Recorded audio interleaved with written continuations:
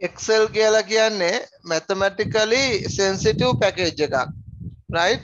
සහ formula readability කියන්නේ formulas කියවන්න පුළුවන්.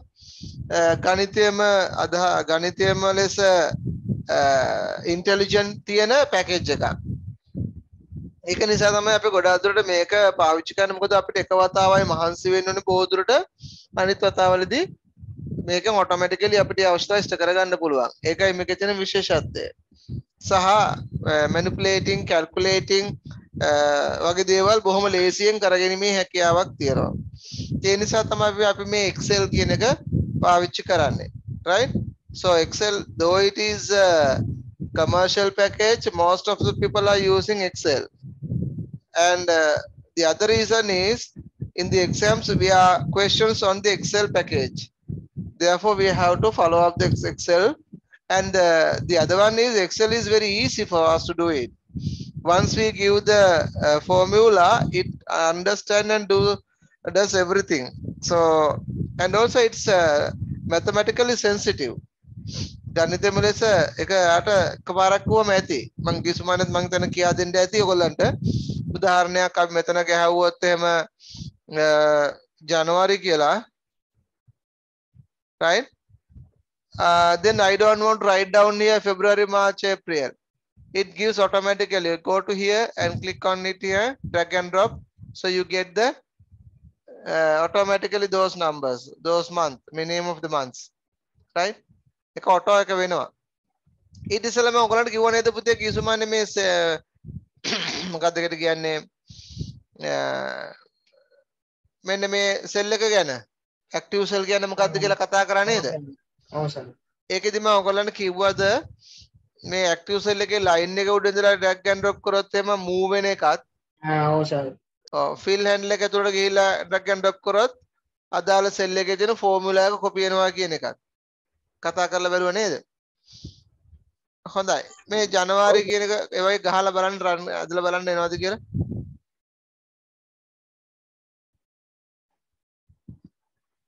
ජනවාරි කියලා ගහලා ජනවාරි මොන්නේ ඔකන්ට අපි කො මේ කියලා ගැහුවා කියලා. මේ කියලා ගහලා ඩ්‍රැග් ඇන්ඩ් ඩ්‍රොප් කරොත් මේ ඒප්‍රිල් ඒවා ඉතුරු ටික දිගට වෙනවා. කැමතිම නමක් ගහලා ඩ්‍රැග් ඇන්ඩ් ඩ්‍රොප් කරන්න එතකොට හරි.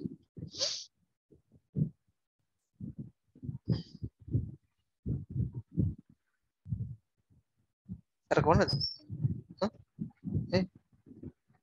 කම්මැලියා.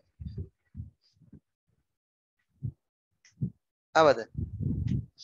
දැන් එකමර ගහලා බලන්න මේ ඔයා ගහන්න මේ ගහලා ඩ්‍රැග් ඇන්ඩ් ඩ්‍රොප් කරන්නේ. ඔයා මේද කියලා හරි. right. ඒ වගේම තව එකක් තමයි අපිට Sunday, Monday, Tuesday ගහන්න ඕන නම් අපිට ඔක්කොම ගහින්න ඕනේ.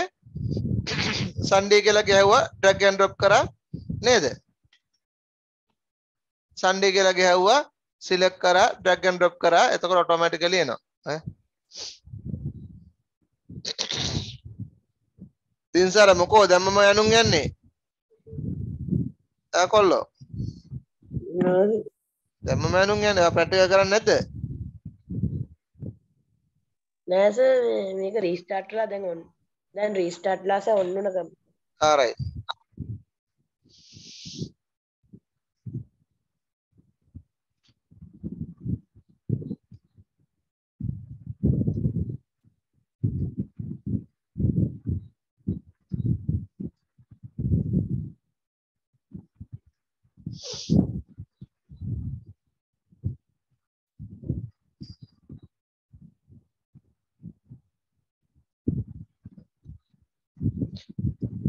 සඳුරු මගේ වැඩේ හෙට උදේට ඕනේ. ඕකේ සර්. නැත්තම් ගන්නවා හැම බෝ බලන්න.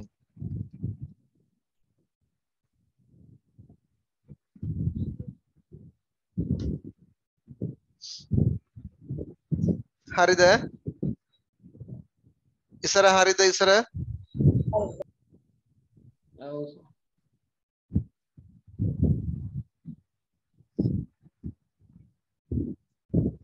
සවින්ද්‍යා කොද කරන්නේ හරිද? හරි. පැටිය කරාද?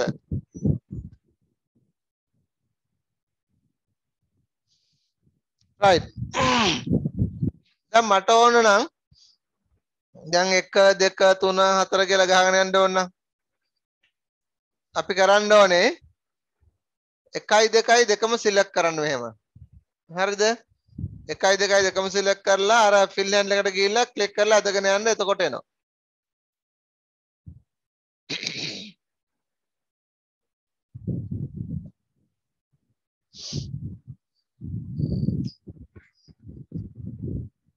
කර දෙන්න කරන්නේ තුමා කරන්නේ නැහැ නේ ගෙදර ගිහිල්ලා කරනවද බොරු ෂුවර්ද මම බලන්න එන්න දෙන්න කොයි වෙලාවටද දෙන්න ඕනේ ඔයා කියන්න කොයි වෙලාවටද දෙන්න ඕනේ වෙලාවක් කියන්න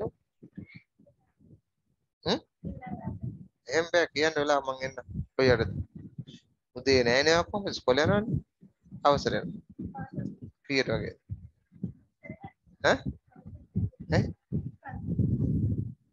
හැමදාම පන්තිනේ කොහෙද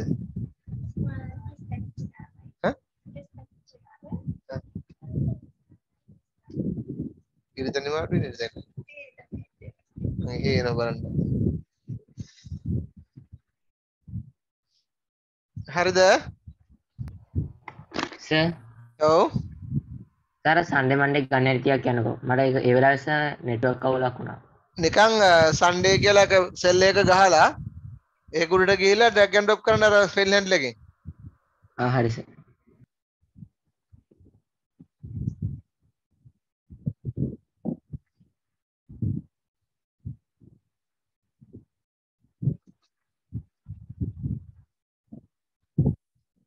හරි දැන් ඔය 1 2 3 ගත්තා වගේ 2 4 6 8 ගත්තා වගේ මට ඔයගොල්ලෝ මෙතන ගන්න මේ දෙක මේක අපි ගමු 3 වරක් චක්‍රේ ඊළඟ සෙල් එකේ 4 වරක් චක්‍රේ 5 වරක් චක්‍රේ 6 වරක් චක්‍රේ ටක් ගාලා ගන්න බෑනේ වගේ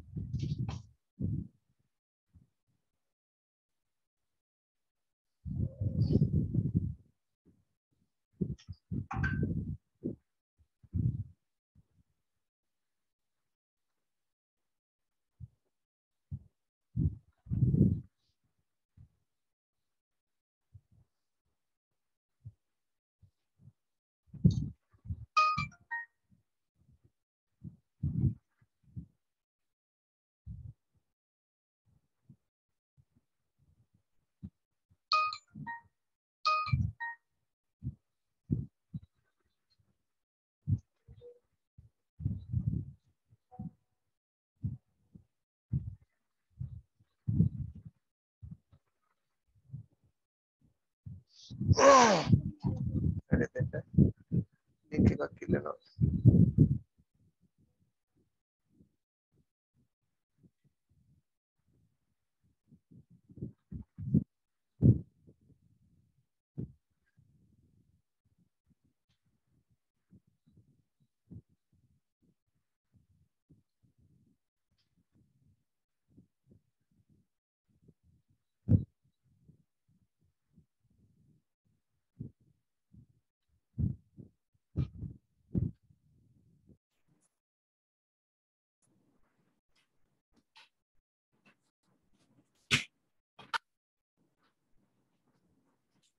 Excel is a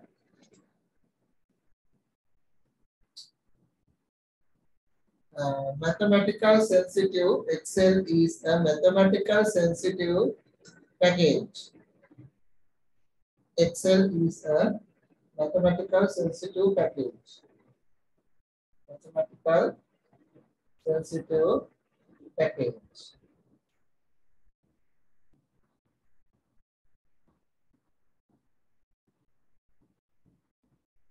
Excel is a mathematical sensitive package.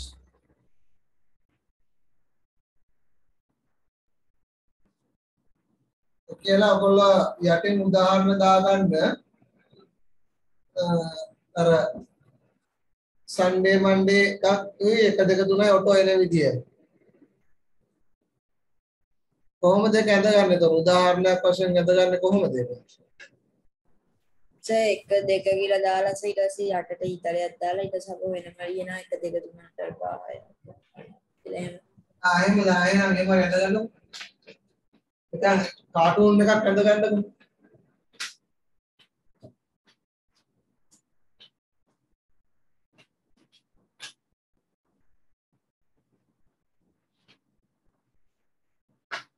තේරුන්නේ නැද්ද කරන්න විදිය?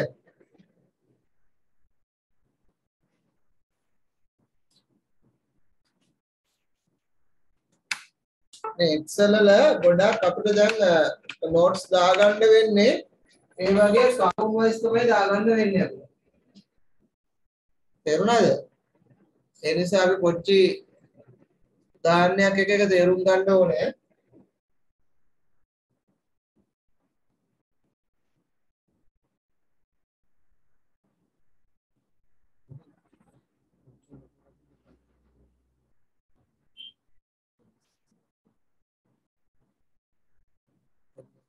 tak gitu ya.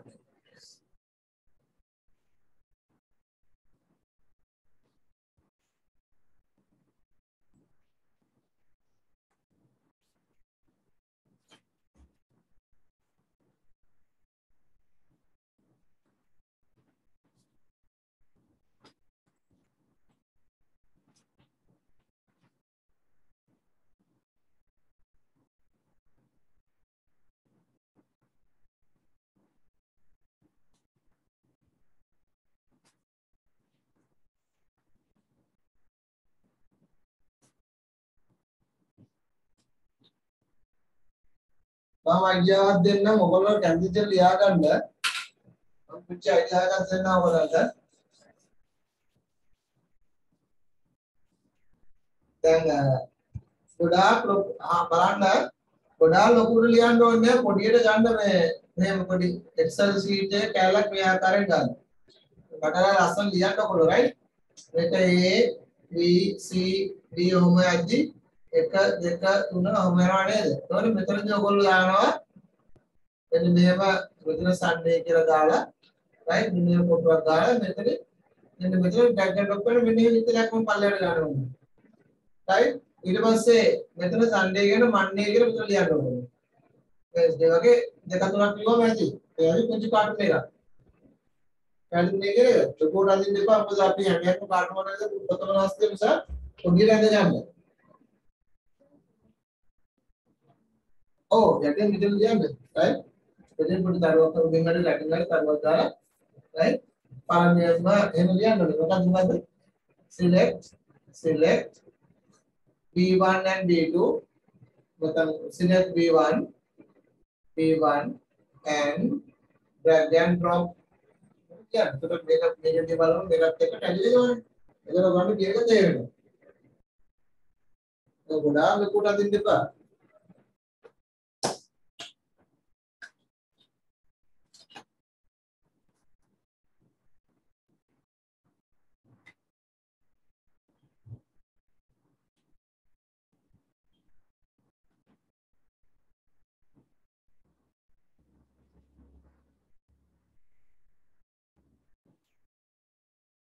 और एक दिन मैंने कंप्यूटर विषय में देखो सिलेक्ट करला අපි ड्रैग एंड ड्रॉप කරමු එයාම හදා ගන්න. එයාම ඔටෝ දා ගන්න එක දෙක තුන කියලා. ඇත්තටම වෙන්නේ මොකද්ද? සඳරු ඔය පෑන පැත්තකට දාලා අහගෙන ඉන්නකොට බලන්න මේ ස්ක්‍රීන් එකේදී පාඩම තේරුම් ගන්නදී පාඩම තේරුම් ගන්න 100%ක් එහෙම නැත්තම් තේරෙන්නේ නැහැ. මම මේ බලන්න ගියදී එයා වෑනන් අරන් ලියදී ඉන්නවා. පැට්ට පැටියා.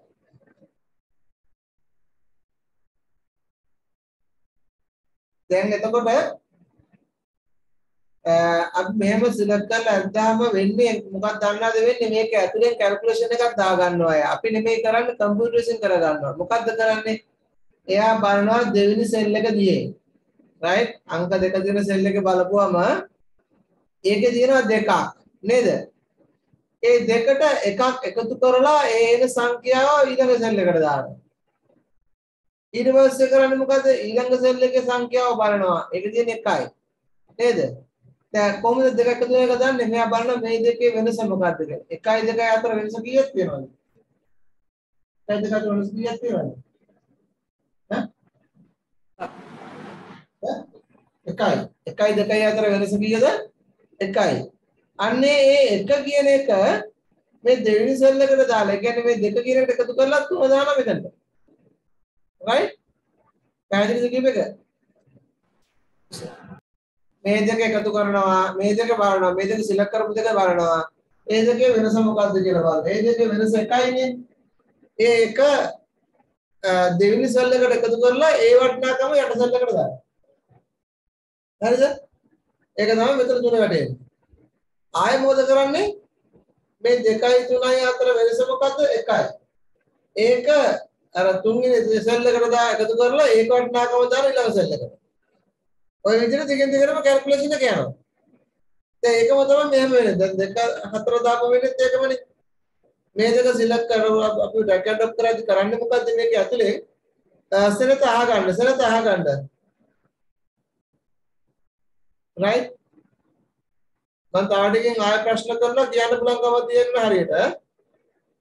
දැන් මේකෙදි මොකද වෙන්නේ? 2යි 4යි අතර වෙනස බලනවා. වෙනස කීයද? 2යි.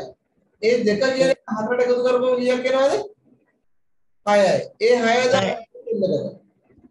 දැන් යට සෙල් එකට. ඒකයි කරන්න යා. ඊට පස්සේ ආය බලනවා 4යි 6යි අතර වෙනස මොකක්ද කියලා. 2යි. ඒ දෙක අර 6ට එකතු කරලා 8යි කියලා ඊළඟ සෙල් එකට දානවා. ඔය විදිහට තමයි ටිකෙන් ටිකට යන්නේ. තේරෙනව නේද? එතකොට අපි මෙහෙම ඩ්‍රැග් ඇන්ඩ් ඩ්‍රොප් කරපුවම අපිට පේන්නේ නැතුනට මේකේ ඇතුලේ මොකද්ද වෙන්නේ මේ? කැල්කියුලේෂන් එකක් නේද? සමීකරණයක් නිර්මාණය වෙනවා. පැහැදිලිද ඔයගොල්ලන්ට කියන්නේ? right? සර් මේකෙන් වෙන්නේ එතකොට මෙයා අපේ රටාව හොයාගෙන ඒක අනුව ගාන හදලා දෙනවද? ඔව් ඒක තමයි කරන්නේ. ඒ රටාව එයා කැල්කියුලේට් කරලා කැල්කියුලේෂන් එකක් කරලා තමයි කරන්නේ. දැන් මට ඕනේ මෙහෙම දෙයක්. මේ 1 2 3 පුතේ ආවේ එයා විසින් හදපු එකක් නේ. මට ඕනේ අපි හදන්න ෆෝමියුලා එක. මෙන්න මේක ගහුවාම දෙවෙනි සෙල් එකට දෙක වැටෙන්න. ඒ කියන්නේ මේ සෙල් එකට දෙක වැටෙන්න මම සමීකරණයක් ගහන්න ඕනේ. ගහපුවම දෙක වැටෙනවා. ඒ සමීකරණය කොපි කරපුව 3 4 5 කියලා වැටෙන්න ඕනේ. හරි ඔයගොල්ලෝ try කරන්න බලන්න කවුරු හරි කෙනෙක් මට මෙතනට ඕනේ සමීකරණය මොකක්ද කියලා. ආයෙ ප්‍රශ්න කියන්න මොකද අහගන්න එක ගහලා මේ දෙවෙනි එක මෙතනට දෙක කියලා වැටෙන්න ඕනේ සමීකරණයක් ආකාරයෙන්. අපි හදන සමීකරණයක් දෙක වැටෙන්න. එතකොට ඒක මෙතනින් කොපි කරන් ගියාම ඔටෝමැටිකලි 3 4 5 කියලා වැටෙන්න ඕනේ. බලන්න try කරන්න බලන්න පුළුවන් කාටද කියලා බලන්න. හිතන්න පොඩ්ඩක්.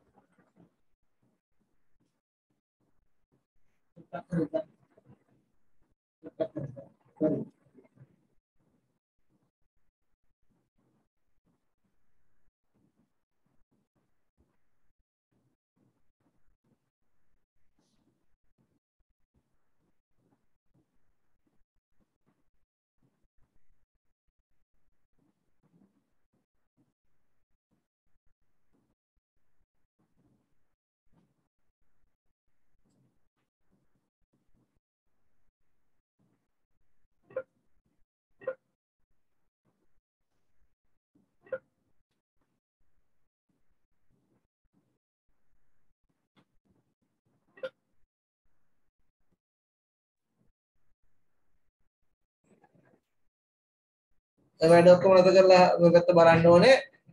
සෙනතගේ ක්‍රියාව 80%ක් හරි අර සම් කියන එක තමයි අවුල. නැත්තම් එයාට අදහස ආවා. ඒක තමයි එන්න ඕන උත්තරේ.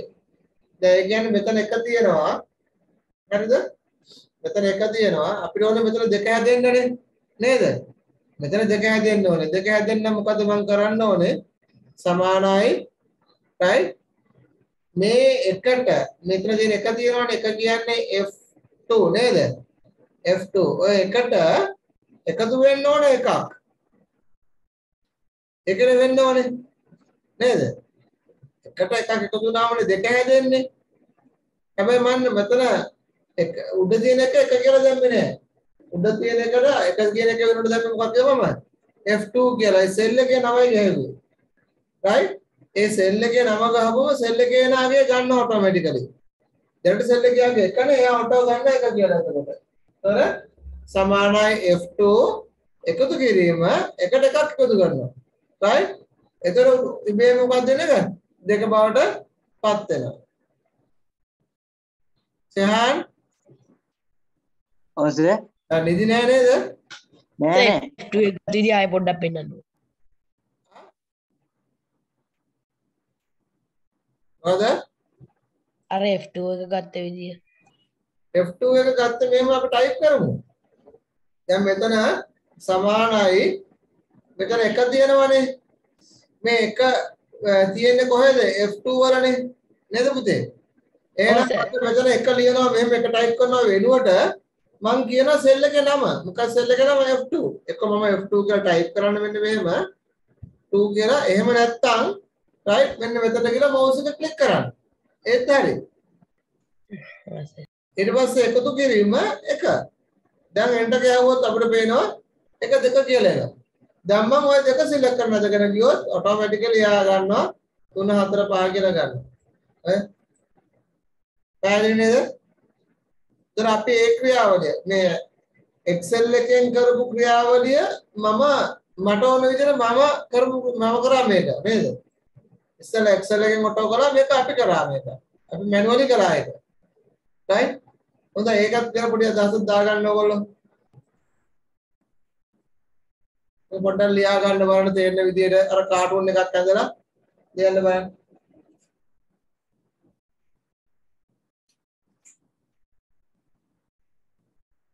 ඒ පොත දැක්කාම Tamanට පැහැදිලිව තේරෙන්න මෙන්න මේකෙන් කරේ මෙන්න මේකයි කියලා. ඒ තේරෙන විදිහට ලියා ගන්න. උඩ අදින්න ඕනේ පුට්ටෙද ගන්න. උඩ ඕනේ පුට්ටෙද ගන්න.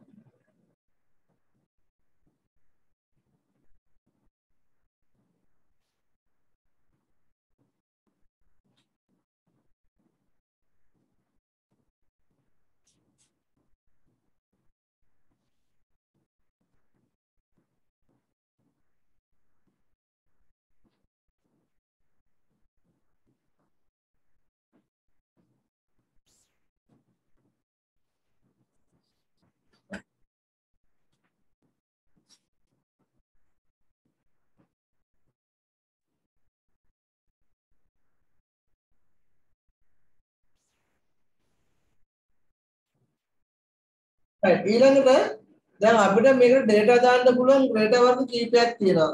Excel එකට data දාන්න පුළුවන් data ක්‍රම වර්ග කීපයක් තියෙනවා. එකක් තමයි පුතේ numbers. ඉලක්කම් අපි කියනවා numerical data කියලා. numerical data. ඒ කියන්නේ වටිනාකමක් සහිත දත්ත. right දැන් 25 කියලා මම ගෑවුවානේ H2 එකේ.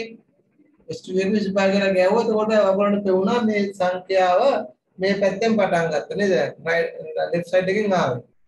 දැන් මම මෙතන ටයිප් කරොත් මොනවා හරි මෙතන ටයිප් කරොත් උදාහරණයක්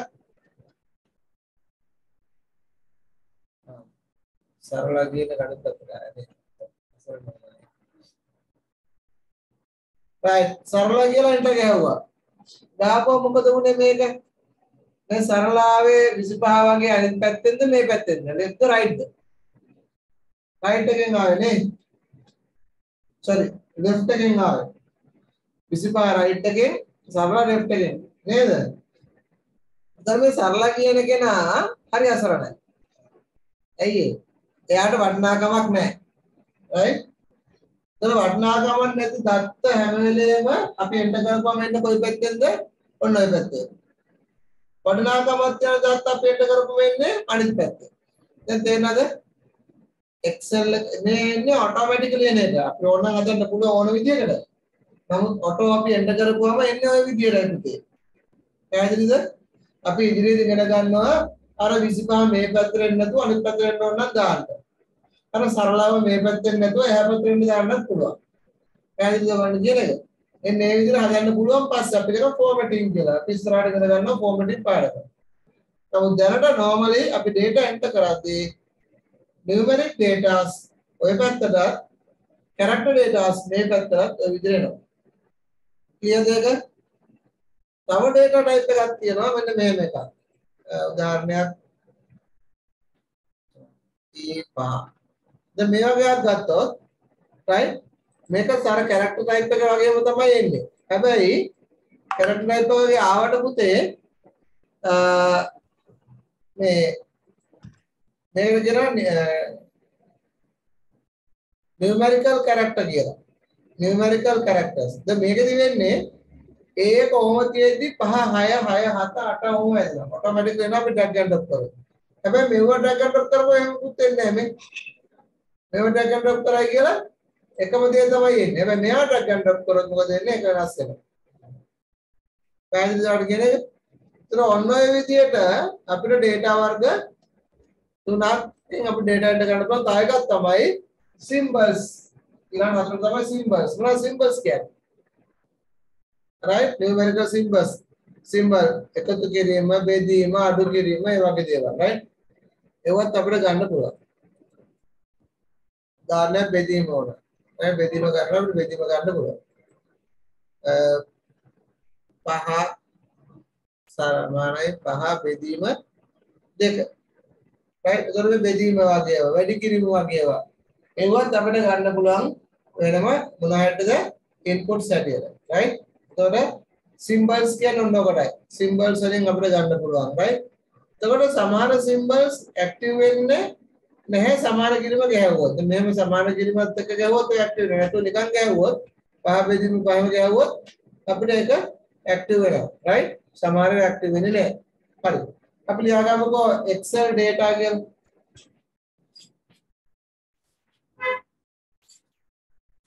excel data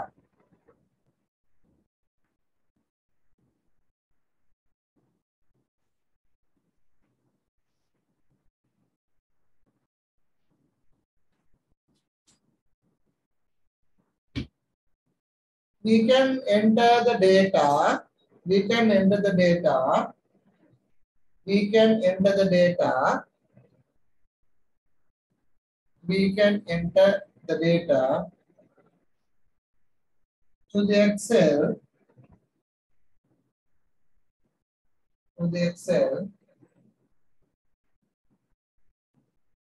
with the following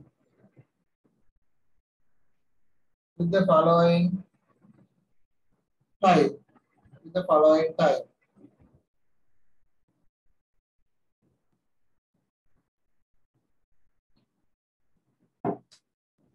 එක කාර්ය මත තරණ දාලා යන්න යටින් character data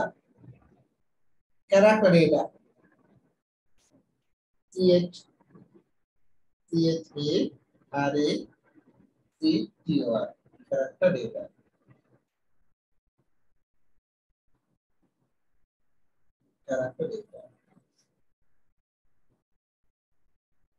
උදාහරණ ලියා ගන්න ඔයගොල්ලන්ගේ නම් ලියා ගන්න උදාහරණ වශයෙන් ඔයගොල්ලන් ලියා ගන්න හරි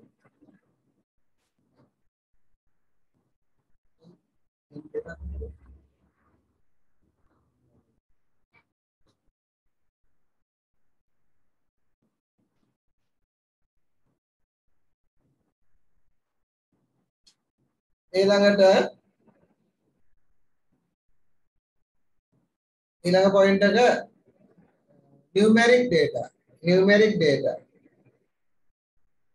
numeric data Sir, එක ආපහු කියන්න. numeric data Okay, sir.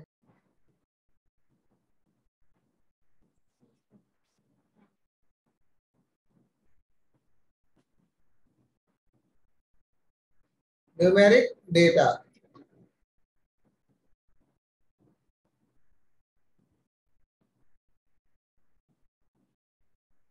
NUMERIC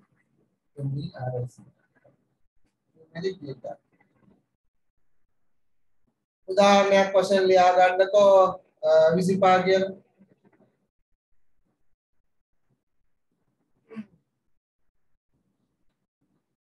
ඊළඟ පොයින්ට් එක තුන්වෙනි එක හරියම ඊළඟ තනුව හරි formula and functions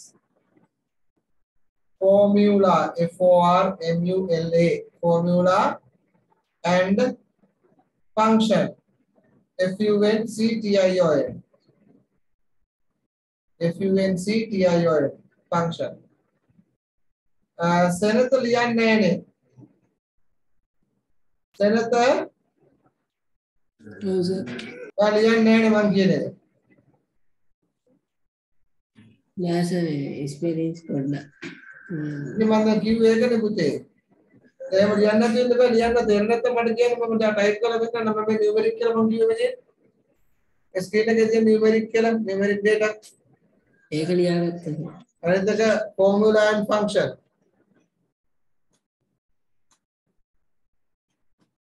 මම ස්පෙලිං කිව්වනේ ඔයාලට.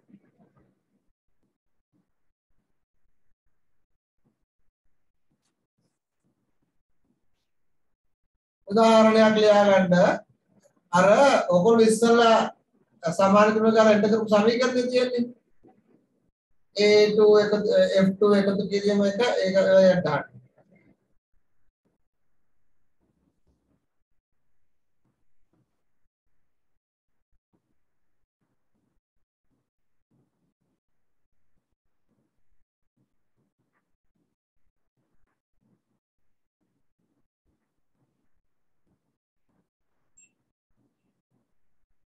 ඊළඟට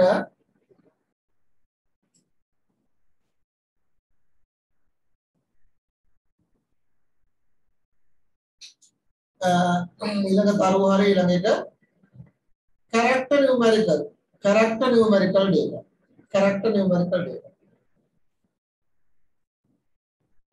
So character numerical data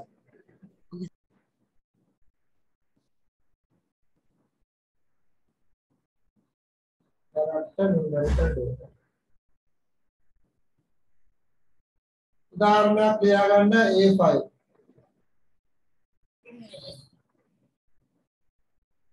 A5 මේකෙන් අදහස් කරන්නේ අර A කියන කැමති 5 6 7 8 ඔට වෙනස් වෙනවා. යටින් දරුවක් දාලා ඒක ලියා ගන්න. අර කියන්නේ ඉලක්කම ඔට වෙනස් වෙනවා අකුර වෙනස් වෙන්නේ නැහැ. ඒක ලියා ගන්න.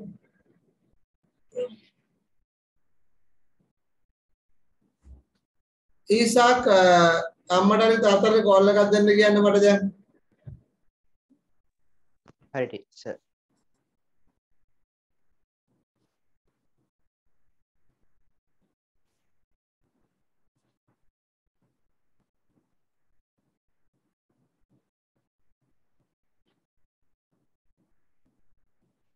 හරිද? එතකොට අපිට data එන්ටර් කරන්න පුළුවන් ක්‍රම ඔය තියෙන්නේ නේද? right? ඔය විදිහට එන්ටර් කරපුවම ඔයගොල්ලෝ දැන් දන්නවා data එකේ බලපුවම මොකක්ද කියලා පුතාලා. දැන් මේ තියෙන ඔයගොල්ලන්ට පේනවා Sunday, Monday, Tuesday කියන ඒවා ජනවරි පෙරේද මාර්තු කියන ඔක්කොම ඇවිල්ලා මොන dataද? character data නේද? මේ පැත්තේ 1 2 3 4 5 2 4 6 8 ඒවා ඔක්කොම මොනවද? numerical data නේද? numerical data. එතකොට මෙතන තියෙන A5 කියලා කියවම මොකද්ද? character numerical data එක නේද? ඊළඟට ඔයගොල්ලෝ ගෑවුවොත් එමු සමානයි කියලා සමීකරණ ගෑවුවොත් ඒක මොනවාද? formula සහ function data වශයෙන් ගන්නවා. right? ඔන්න ඔය විදිහට අපිට Excel එකට data අතුලත් කරන්න පුළුවන්. දැන් පැහැදිලිද මොකටද? පැහැදිලිද? පැහැදිලි. එනුනේ ඔව් සර්. ආමෝ යන්තම් ඉත කටහඬ වුණා. කොහොමද යවන කටහඬ?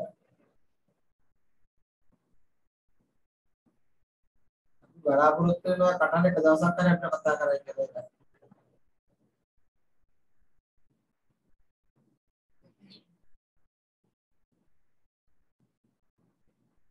නනිද මෙන්න ආයෙ කට්ටිය බයිනවා ආයෙ කැමරා මාත් කරලා කියලා. මේ උස්සලා කියලා මාත් කරන්න. මට බඳුන් ගන්නවට තමයි කරන්නේ.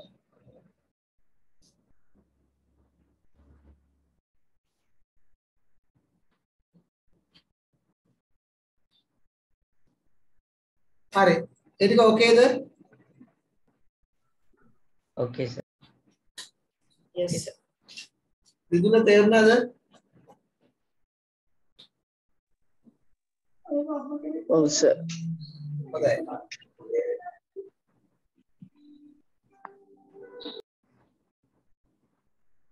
දැන් පුතාලා මේ ධර්ම කියා දෙන්න හදන එක ටිකක් වැදගත් එකක්.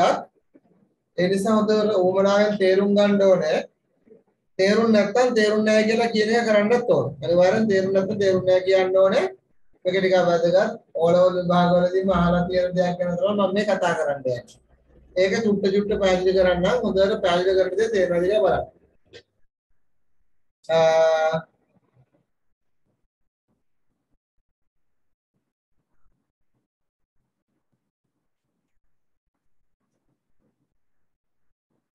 මේ ඕනෑම මේකට කියන්නේ මේවට කියන්නේ සෙල් කියලා නේද පුතේ? මේ කොටු වලට කියන්නේ සෙල් කියලානේ. right? මේ ඕනෑම සෙල් එකක තියෙනවා ප්‍රධාන අවස්ථා දෙකක්. ගොඩක් තියෙනවා ප්‍රධාන අවස්ථා දෙකක් තියෙනවා. එකක් තමයි ඒ සෙල් එකට වටිනාකමක් තියෙනවා ඒ වගේම ඒ අදාළ සෙල් එකට ෆෝමියුලා එකකුත් තියෙනවා. right? ඕනෑම සෙල් එකකට වටිනාකමකුත් තියෙනවා ෆෝමියුලා එකකුත් තියෙනවා දිදුල. මේ දිදුල මොනවද තියෙන්නේ දිදුල? වටිනාකමකුයි ෆෝමියුලා එකකුයි. මොකද තියෙන්නේ? සෙල් එක. සෙල් එක තුල. දිදුල තේජයක් ගන්න ඕනේ නැද්ද? හම්බුලා. මම කියන්නේ කෝපියක් හදන්න කියලා. මේ මාත් නම් බොන කෝපි එකක්. එතන කෙල්ල දිනෙක නම් කියලා ඉන්නවා මගේ වැඩක් නැහැ. කෙල්ල දිනෙක නම් මගේ වටේ උන් කියලා ඉන්නවා ඒක. හරිද? දිදුල දෙයක් හදන්න පොඩ්ඩ අම්මට කියන්නේ මොකක් කරලා කියලා දෙන්න කියන්නේ. ඉදමතේ ඉන්න එපා. කාටවත් ඉදමතේ නම් කියන්නේ.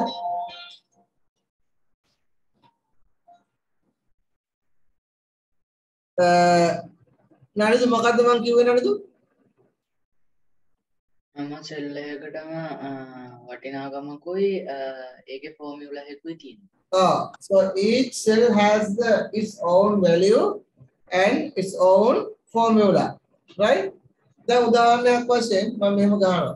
මෙතන 5යි 6යි 7යි 8යි, right? දැන් එතකොට මම මේ විදියට ගහුවාම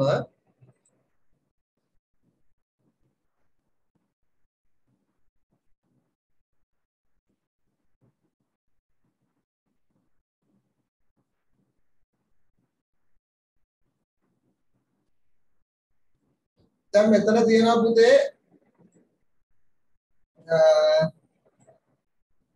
පහ තියෙන සෙල් එකේ නම මොකද්ද? ඊසා පහ තියෙන සෙල් එකේ නම මොකද්ද? D3 අයියේ D3 D3 පහ තියෙන සෙල් එකේ නම D3. එතකොට දිනසර කියන්න බලන්න D3 කියන සෙල් එකේ තියෙන වැලියු එක මොකක්ද කියන්නේ? 5යි සර්. හා 5යි සර්. 5යි.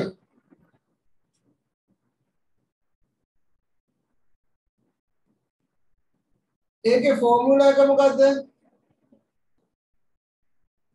ජහන් ඒකේ ෆෝමියුලා එක මොකද්ද?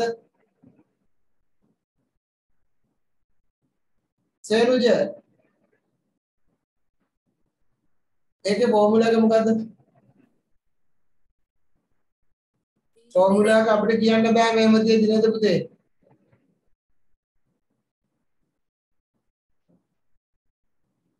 ෆෝමියුලා එක අපිට කියන්න බෑ මේ මැදදී පුතේ. ෆෝමියුලා එක අපිට කියන්න බෑ. ඒක මොකද? ෆෝමියුලා එක බලන්නම් අපේ මේ ඇක්ටිව් සෙල් එක ඒක උඩට යන්න ඕනේ. මේ උඩට ගියාම ඔයගලන්ට පේනවා මේ ෆෝමියුලා බාර් එක කියලා අපි ඉස්සර කතා කරේ. මෙන්න මේ ෆෝමියුලා බාර් එකේ පෙන්නන්නේ ෆෝමියුලා එක තමයි. ඒතකොට දැන් මම ඉන්නේ D3 කියන සෙල් එකේ ඒකේ වැලියු එක තමයි මෙන්න මෙතන පෙන්නන්නේ 5 කියලා. ඒකේ ෆෝමියුලා එක තමයි මේ ෆෝමියුලා බාර් එකේ පෙන්නන්නේ. ඒකත් 5. ඒකත් 5. right? මම අපි D4 වලට ගියොත් එහෙම D4 වල වැලියු එක තමයි 6. right? මෙතන පෙන්නන්නේ ඒක. හැබැයි ෆෝමියුලා බාර් එකෙත් පෙන්නන්නේ ඒකමයි. එහෙනම් ෆෝමියුලා එක 6. නේද? ෆෝමියුලා එක 6. එහෙනම් D5 එකෙත් ගත්තොත් වැලියු එකත් 6 ෆෝමියුලා වැලියු එක 7 ෆෝමියුලා එකත් 7 මේකට ගත්තොත් මේකේ වැලියු එක 8 ෆෝමියුලා එකත් 8 මේකේ ගත්තොත් මේකේ වැලියු එක කීයද 26යි. D7 එකේ වැලියු එක කීයද 26යි. 26යි. හැබැයි ෆෝමියුලා එක 26 නෙමෙයි. ෆෝමියුලා එක මේ තියෙන්නේ. පැහැදිලිද? තේරුණාද? ඔව් සර්. දැන් එන අප්පාරව පැහැදිලිද මං කියපේක? ඔව් සර්. මොකද පුතේ මං කිව්වේද?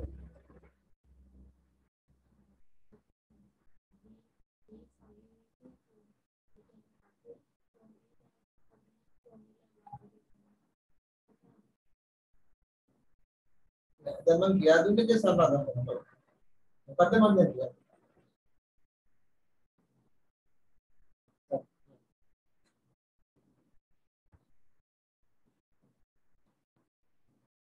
ඉස්සර කියන්න බලන්න මම දැන් කියා දුන්නේ මොකද්ද කියලා. ඇක්ටිව් සෙල් එකේ තියෙන එක සර් පහ කිව්වේ ඒකේ පහම තමයි තියෙන්නේ ඒකේ ෆෝමියුලා එකක් නැති හින්දා ඊට පස්සේ 26 එකේ එන පුතා මම අහන්නේ දැන් මම මේ උදාහරණෙට කිව්වේ මේ උදාහරණ හරහා මම කියා දෙන්න කියේ මොකද්ද? මොකද්ද concept එක? මම අහන්නේ ඒකයි. තරුණ හැම ඇක්ටිව් සෙල් එකකම ෆෝමියුලා එකේ ෆන්ක්ෂන් එකේ තියෙන එක ගැන. ඔව් ඒකයි කියන්නේ කියේ නේද? මොකද්ද කියන්නේ කියේ? ඕනෑම සෙල් එකක තියෙනවා ඒකට අයිති වැලියු එකකුයි ඒකට අයිති ෆෝමියුලා එකකුයි. ඒකයි මම කිව්වේ. සමහර විට ෆෝමියුලා එකයි වැලියු එකයි දෙකම එක ෆෝමියුලා එකයි වැලියු එකයි දෙකම එක වෙන්න පුළුවන්. ඒක එක නොවෙන්න පුළුවන්.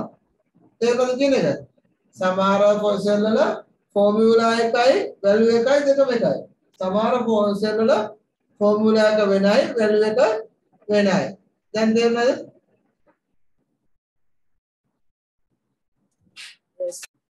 කාර්ද ගැටලුවක් ප්‍රශ්නයක් තියෙන අදහස ඒක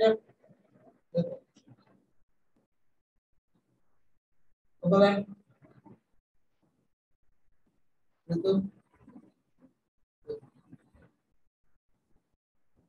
ජහන් මට කියන්නකෝ දැන් අපි කතා කරේ මොකක් ගැනද කියලා.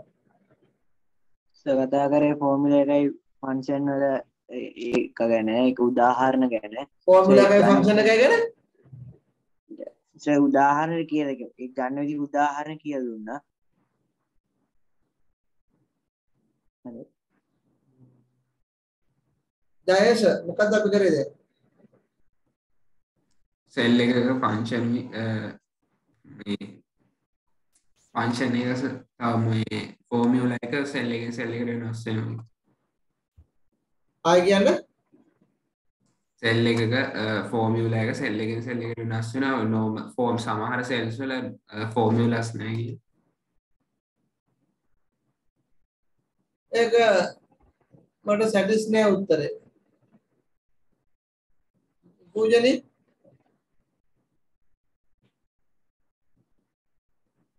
හැම ඇක්ටිව් සෙල් එකකටම ෆෝමියුලා එකකුයි වැලියු එකකුයි තියෙනවා.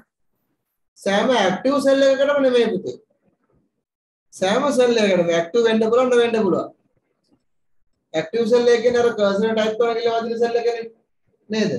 මං කියන්නේ එක්සෙල් එකේ සෑම සෙල් එකකටම තියෙනවා වැලියු එකක් තියෙනවා ඒකට ආවෙන එකට ෆෝමියුලා එකක් තියෙනවා. මේ ෆෝමියුලා එක අපිට පෙන්නන්නේ ෆෝමියුලා බාර් එකේ වැලියු එක පෙන්නන්නේ එක්සෙල් ෂීට් එකේ. ක්ලියර්ද? එතන ෆෝමියුලා බාර් එකේ තියෙන ෆෝමියුලා එක බලා ගන්න නම් ඇක්ටිව් සෙල් එක එතනට යන්න ඕනේ. එතනට ගියාම තමයි අපිට බලා ගන්න පුළුවන් වෙන්නේ ඒ අදාළ සෙල් එකේ වැලියු එක මොකක්ද ෆෝමියුලා එක මොකක්ද කියලා. වැලියු එක නම් පේනවා ෆෝමියුලා එක බලා ගන්න නම් ඒ සෙල් එකට යන්න ඕනේ. ක්ලියර්ද හැමෝටම? Yes sir. දින්සර Yes sir. තේරුණාද? ඔව් sir. මොකක්ද තේරුනේ? ගණ්ඩෝ මොකක්ද තේරුනේ?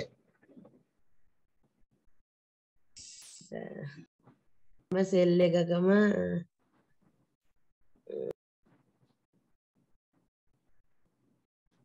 ඒක මට පැහැදිලි කරන්න තේරෙන්නේ නැහැ. පැහැදිලි කරන්න තේරෙන්නේ නැහැ කියන්නේ තේරෙන්නේ නැහැ කියන එක. කියන්න බෑ. මොකද විස්තර කතා. ඒ චූටි දෙයක් කරනක වැදගත් එක.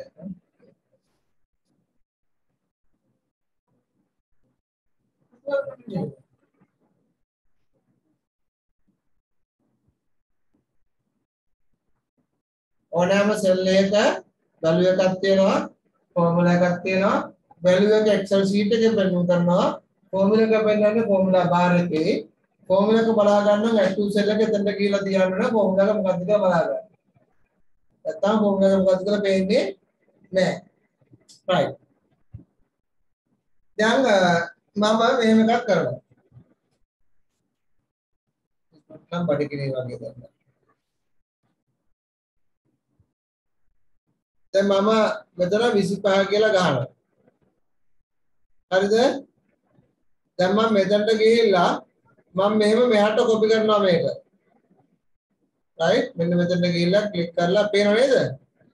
හැමෝම බලන්නේ ඉන්නේ. මම 25 ගහනවා. මම මෙතනට ගිහිල්ලා මෙහෙම කොපි කරනවා මෙතනට. එතකොට මට ආව 25 කියලා මේකට. හරිද? දැක්ක නේද? සවින්දය මොකද මේ සවින්දය මොකද මම කරේ? 25 කොපි කරා. එහා සෙල් එක. ඒකයි කරේ right. හොඳයි මම දැන් මෙතන 26 කොපි කරනවා මෙහාට. මෙතන මොකක් එයිද? 26යි.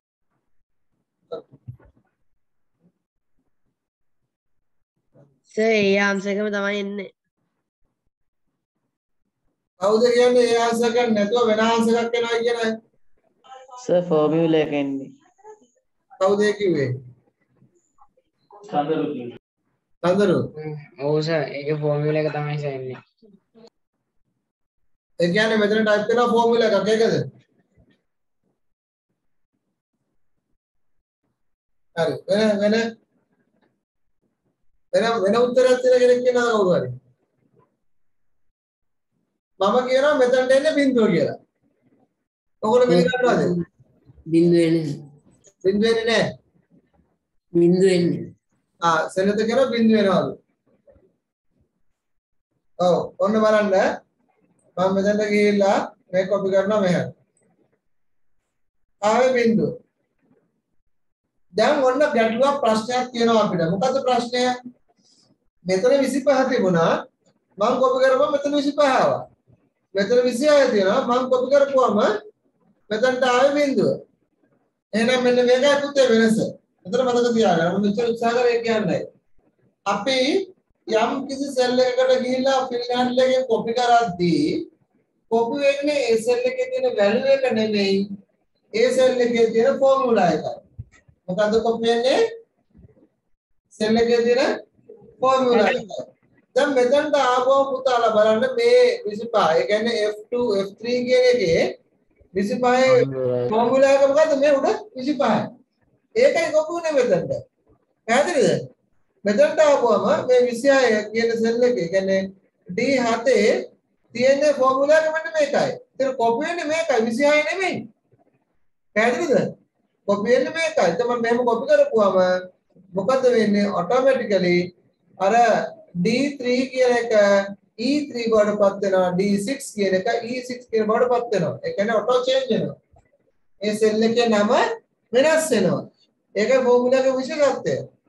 අපි මෙහෙම වෙනස් කරපුවම පුතා එතකොට මෙතන වැටෙන්නේ මොකද්ද? මෙන්න මේක. එතන E3 වල ඉඳලා E6 කියන ප්‍රදේශය. පුතේ මේ ප්‍රදේශයේ මුකුත්ම නැහැනේ. empty නේ, කිස්නේ නේද? ඒ නිසා තමයි මේක බිඳුව කියලා ආවේ. දැන් තේරුණාද? පැහැදිලිද? දැන් එනම් කොපි උනේ මොකද්ද අපේ අතින්? ෆෝමියුලා එක. කියන්නේ අපි යම් කිසි සෙල් එකකට ෆිල් හැන්ඩල් හරහා කොපි කරද්දී කොපි වෙන්නේ ඒ අදාළ සෙල් එකේ තියෙන ෆෝමියුලා එකයි. සමහරවිට ෆෝමියුලා එක සමීකරණයක් වෙන්න පුළුවන්. එහෙම නැත්නම් සෙල් එකේ තියෙන වැලියු එකම වෙන්නත් පුළුවන්. සෙල් එකේ තියෙන වැලියු එකම නම් ෆෝමියුලා එකේ තියෙන කොපි වෙන්නේ ඒකම තමයි. යම් කිසි සෙල් එකක තියෙන එක ෆෝමියුලා බාර් එකේ තියෙන සමීකරණයක් නම් සමීකරණය තමයි කොපි වෙන්නේ. පැහැදිලිද? මොකටද තේරෙන්නද මම කියපේක? Yes sir. බොරුවට ඔව් කියන්න එපා කිසිම කෙනෙක්. මොකද මේවා ඉතා වැදගත්. බොරුවට නම් ඔව් කියන්න එපා. ලියා ගන්න නම්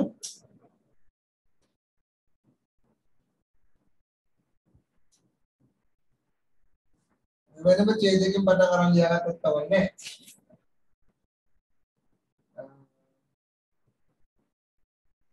Each cell has each cell has each cell has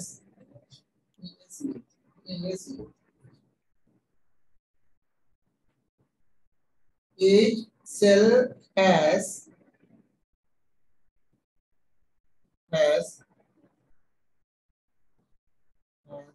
value වරහතෝ ලියා ගන්න value කියන එක. දැන් වරහතෝ ලියා ගන්න it can be seen in the spreadsheet cell. It can be seen in the spreadsheet. It can be seen in the spreadsheet. වරහන් වහන්න.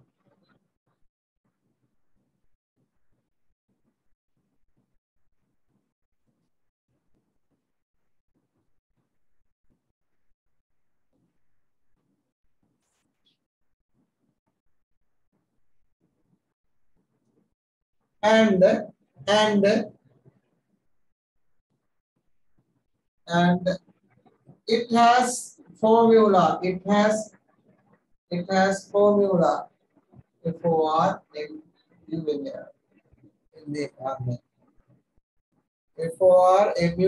formula.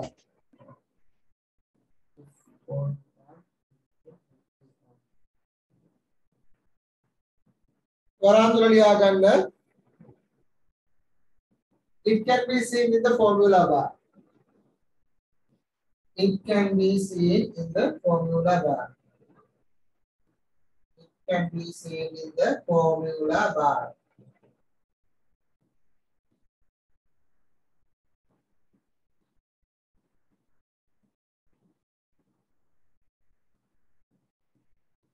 Right?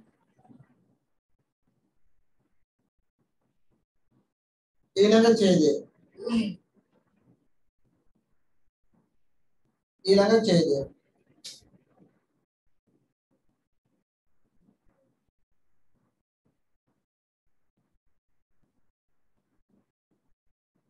you are going to copy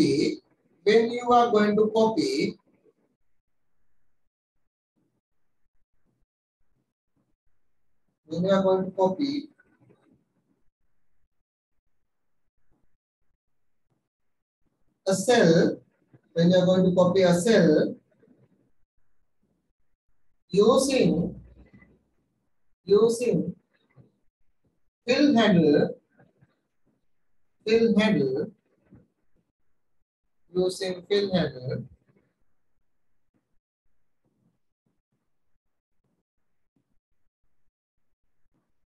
the formula of the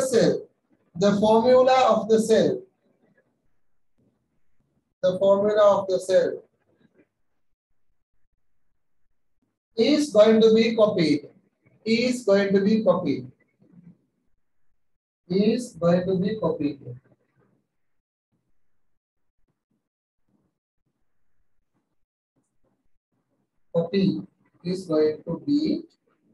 C-O-P-P-I-E.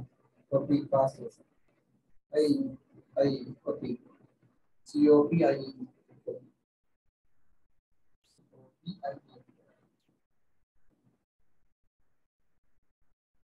Right?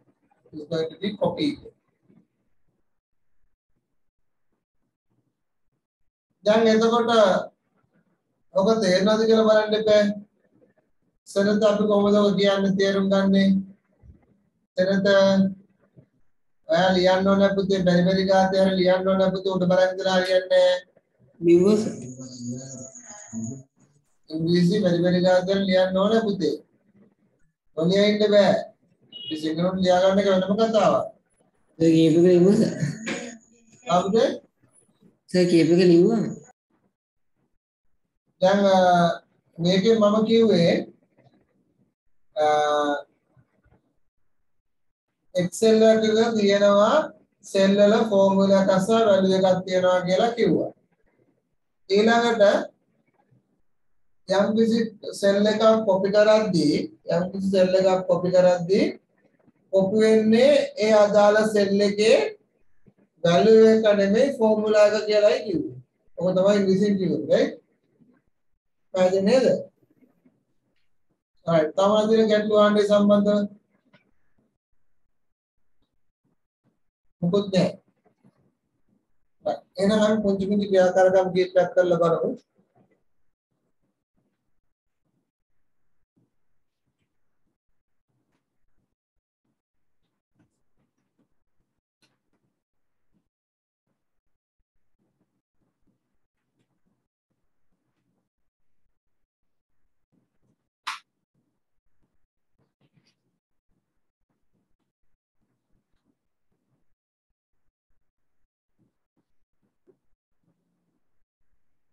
right. දැන් මම ආහනක් කියලා හිතලා මට හරියට උත්තර දෙන්න ඕනේ. දැන් කරපු දේ පැහැදිලි ටික බලන්න නිසා.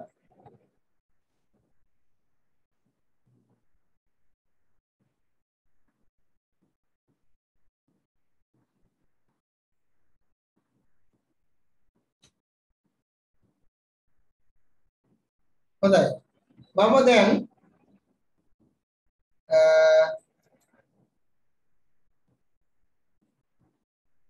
C3 එකේ තියෙන C3 එකට ගිහිල්ලා කොපි කරොත් එම D3 එකට මම ආයෙ නැවත කියන්නම් C3 එකේ තියෙනවා D3 එකට කොපි කරොත් D3 එකේ එන්න ඕන වැලියු එක මොකක්ද?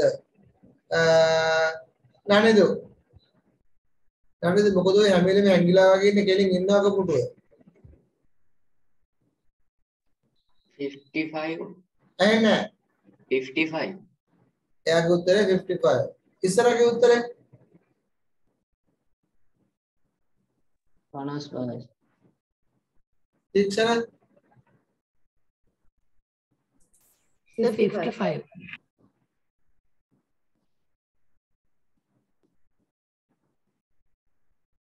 වෙන උත්තරයක් තියෙනවා වරින් ඉන්නවද?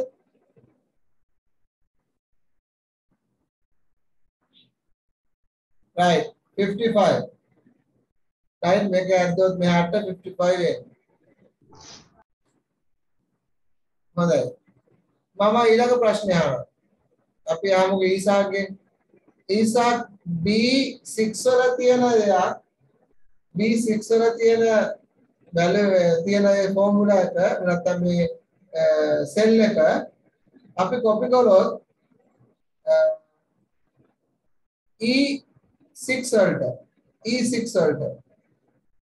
උත්තරේ මොකක් වෙන්න පුළුවන්ද? නැත්නම් වැලියු එක මොකක් වෙන්න පුළුවන්ද? 0 right ඒක සඳුරුගේ බිඳුව එස දිදුල බින්දුව එස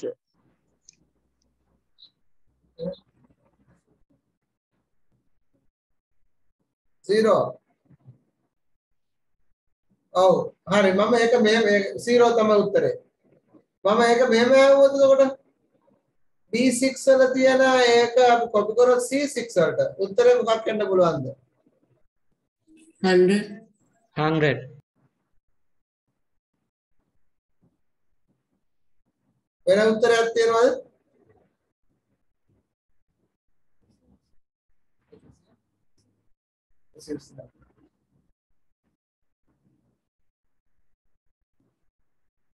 වෙන උත්තරයක් තියෙනවද මම දැන් කියන්නේ B6 වල තියෙන එක කොපි කරොත් C6 වලට උත්තරේ මොකක් වෙන්න පුළුවන්ද කියලා යන්නේ සමින්දා උත්තරේ මොනවද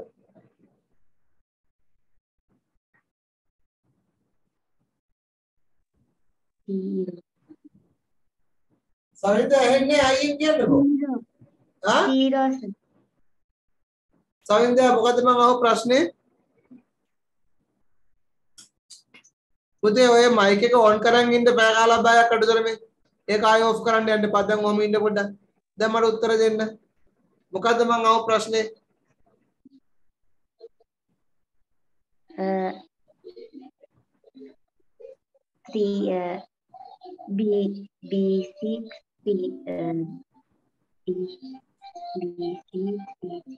B6 ආයෙ මයික් එක ඔෆ් කරා. පුතා මයික් එක ඔෆ් කරන්න පොඩි හයියෙන් කියන්නකෝ මම අහපු ප්‍රශ්නේ මොකද්ද කියලා ඉස්සෙල්ලා. 36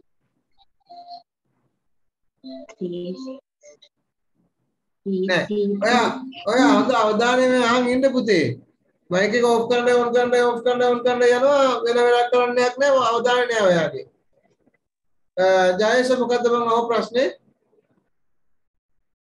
E7 වල තියෙන එක C6 වල කොපි කරලා කීය දෙන්නේ. එතකොට කෙහාන් උත්තරය මොකද්ද?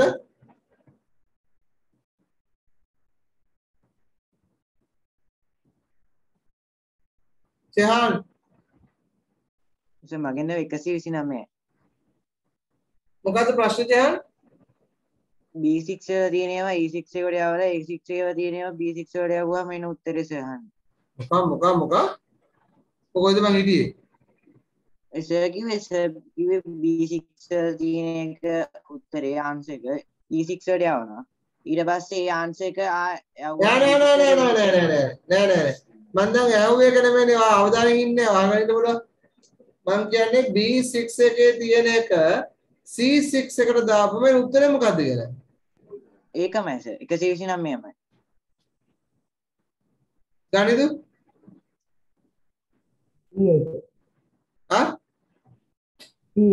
බිඳුවයි. අයියෙන් ගියාම මං ඇහෙන්නේ. සර් සෝරි ඒ ආන්සර් එක එන්න ඕනේ ඒකට යවුවත් 0ම තමයි. 0. ඔය. අනේ සඳරු 100. ආ 100 100ද 200ක් නේද 100 වුණා 100. 100 උත්තරේ එන්න ඕනේ පුතේ මෙතනට කෙහාන මේ කවුද කියන්නේ මේ කෙහාන අහගෙන මේ පුතේ අවධානය අඩුයි වාගේ මං කියන දේ නෙමෙයි විපදවස් කරනවා පොඩ්ඩක් අවධානය යොමු කරන්න පුතේ උත්තරේ එන්න ඕනේ 100යි ඇයි අපි මෙතන එක කොපි කරද්දි මෙතන තියෙන සමීකරණේ කොපි වෙන්නේ නේද ඔව් සර් එතකොට මේ සමීකරණේ කොපි වෙච්ච සමීකරණේ තියෙන මේකනේ මම මෙහෙම කොපි කරද්දි මේ දෙක එකතුවයි ගන්න පුතේ අද හරි එතකොට 100යි බිඳුව නෙමෙයි right එතකොට මම මේ වගේ පුංචි ක්‍රියාකාරකම් ටිකක් ඊළඟ දවසේ දෙනවා සර් එතකොට දැන් ඔය 100 අනිත් ගණන් දෙකට දැම්මොත් එන්නේ ඒ දෙකේ අංශ එකද දැන් මේක කොපි කරොත් මෙතනද ඔව් එතකොට මෙතනට එන්නේ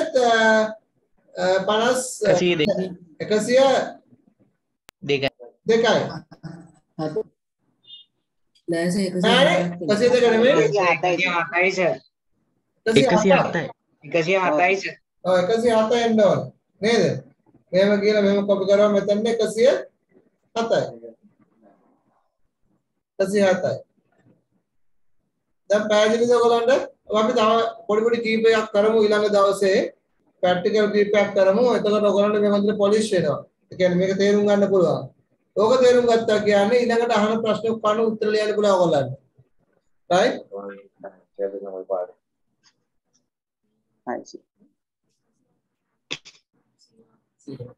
දැන් පුතේ ඔය අතරතුරේදී මේක කොපි කරොත් මෙතනට එන්නේ මොකද්ද බිඳුව very good බිඳුව එන්න ඕනේ නේ ඒ වල බිඳුව එන්නේ බිඳුව එන්නේ ඇයි මේක ඔටෝ වෙනස් වෙනවා මෙතනදී නේද අර සෙල් එකේ නම වෙනස් වෙනවා සෙල් එකේ නම වෙනස් වුණාම බිඳුව බවට පත් වෙනවා right අපි තවත් දෙයක් වෙන ගැන කතා කරන්න අපි ඕකෙම ඊළඟ ස්ටෙප් එක ඊළඟ කන්සෙප්ට් එක මම මේ වගේ ප්‍රැක්ටිකල් ටිකක් කරලා ඉවර වෙලා ඒක ගැන ඊළඟට කියන්නම් right මේක ඉතාල වැදගත් කියලා කිව්වේ මේ වලින් විභාග වලට අහනවා right මම ඔයාලට පෙන්නන්නම් මේකෙන් පස්සේ විභාග වලට මෙන්න මේ වගේ ප්‍රශ්න තමයි අහන්නේ ඒක නිසාමයි කිව්වොත් අවබෝධයෙන් අහන්න ඉන්න කියලා අපි ඊළඟ දවසේ මේ වගේ තව ප්‍රැක්ටිකල් ටිකක් කරමු. කරලා බලලා ඊට පස්සේ බලමු කොහොමද විභාග වලට අහන්න ප්‍රශ්න කියලා. පැහැදිලි නේද? ඔව් සර්. right. වෙන ප්‍රශ්න අහන්න තියෙනවද?